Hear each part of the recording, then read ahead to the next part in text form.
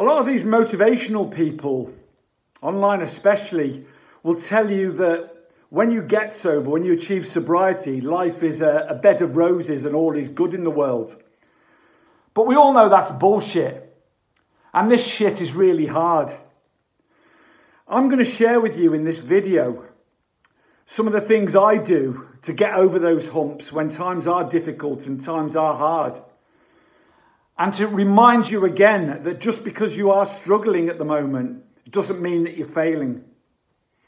But let's just pause and reflect for a moment about what we've all been through over the past 3 years. Because perhaps we haven't thought about it enough and given ourselves a break, really. For 2 years, we lived in fear, locked up in our homes, basic freedoms taken away, not able to socialise or talk to or be near the people we love. Some of us suffered unimaginable trauma, grief, loss, the loss of people we loved. I know I did. You know, we lost someone who was younger than me in our family. You know, just think of the mental health issues that were created by those 2 years that haven't been processed yet, that we're all still living with. Because when we came out of that 2 years of trauma, we raced to catch up with life again at 100 miles an hour. All of us did. We were free to be let out of our homes and all the rest of it, and to see our friends and the people we loved again. And then we were hit with another crisis, the cost of living, where we're all struggling, me included, where people I know who've worked all their lives can't afford to put the heating on or feed their children. And the unimaginable stress and pain of that and fear around that, while you're still processing the previous 2 years. So we really have to reflect on that and pause for a moment, because the mental health crisis in this world at the moment is going to go on for generations. It's going to be passed down from the parents to the children now, and their children's children probably, because that's what happens with mental health and anxiety and all the rest of it.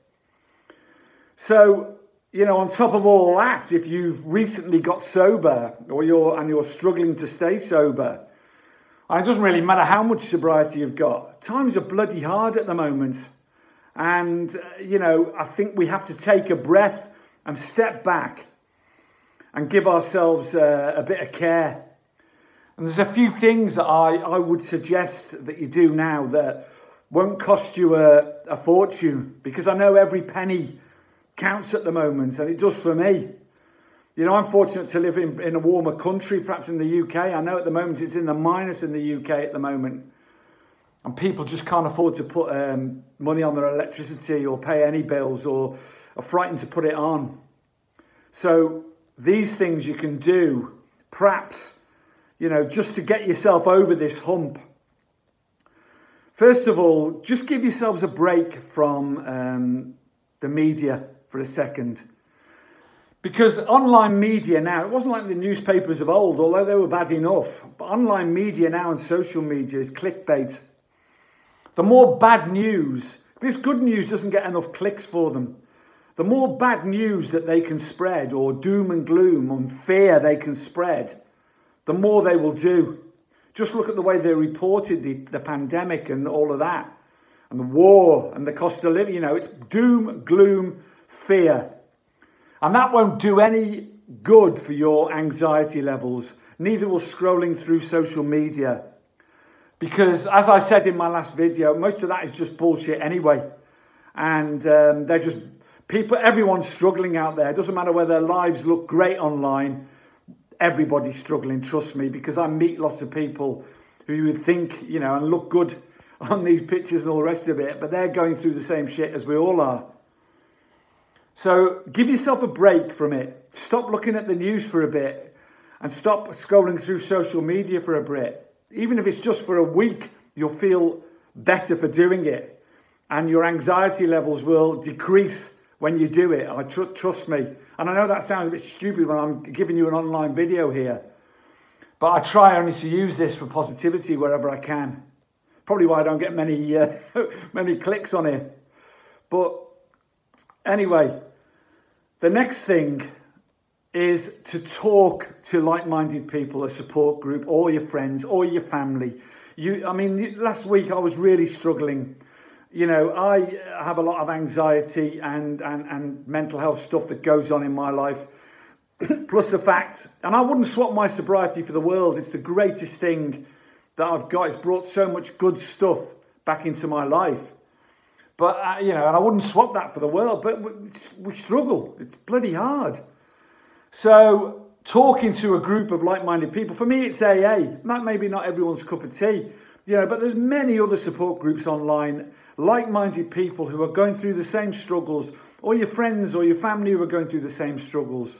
Or speak to your doctor, anybody, because when you do, you'll feel the anxiety and the pressure lift a bit because you've shared the problem instead of bottling it up all inside, waiting for it to explode and something bad to happen. You've got to, at the end of the day, the other couple of things, obviously around your diet and your exercise, move your body every day if you can. It's free of charge. You don't have to join a fancy gym to move your body. You can do some calisthenics on the floor of your home, or you can go for a nice long walk around the block. As long as you're increasing your heart rate a bit and moving your body, you'll make yourself feel better and it'll relieve some of that anxiety and stress. It's basic stuff. It doesn't cost. You don't have to go to a fancy gym to do it. It's free, and the fresh air is free at the moment before someone charges for it, obviously. And finally, diet. I know it's really difficult to spend money on healthy food at the moment because it just costs so much. So like all of this, you've just got to do your best. You can only ever do your best in life. So you do your best to eat as healthily as you can. I try and just eat as healthy. I cut out all the junk, all the crap, the sugary stuff, the processed stuff, wherever I can. Because it's dearer anyway in the long run. Try and buy fresh food. Try and keep your diet as balanced as possible. Drink plenty of water from the tap. Just do all the things that are good. And breathe and do some meditation and all these things free of charge. Just to give yourself a bit of a break. But most of all, please, if you are struggling now, reach out and talk to somebody first of all. Do these other things. And just simply do your best and give yourself a break. Take some time to yourself. Practice some self-care. Have a hot bath. If you can afford a hot bath, that is. I'm sorry to be trite there, but some people can't. But, just try and take some time out and relax. And I know it's difficult if you've got young children, you're working, and all this shit's coming on top of you. But if you don't practice this self-care, and if you don't look after yourself, you can't look after anyone around you. Your children are going to suffer.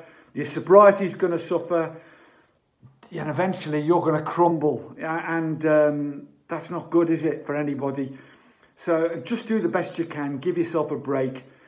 If that's been useful for you, please click the link in the description to Ko-fi and donate a coffee to the channel. It'll just help me take the channel a bit further and make it better, hopefully. And please subscribe, like and share the videos. Thank you for listening. Good luck. Stay strong, my friends. Practice self-care and look after yourselves and just do your best. Much love. Carpe diem. Seize the day.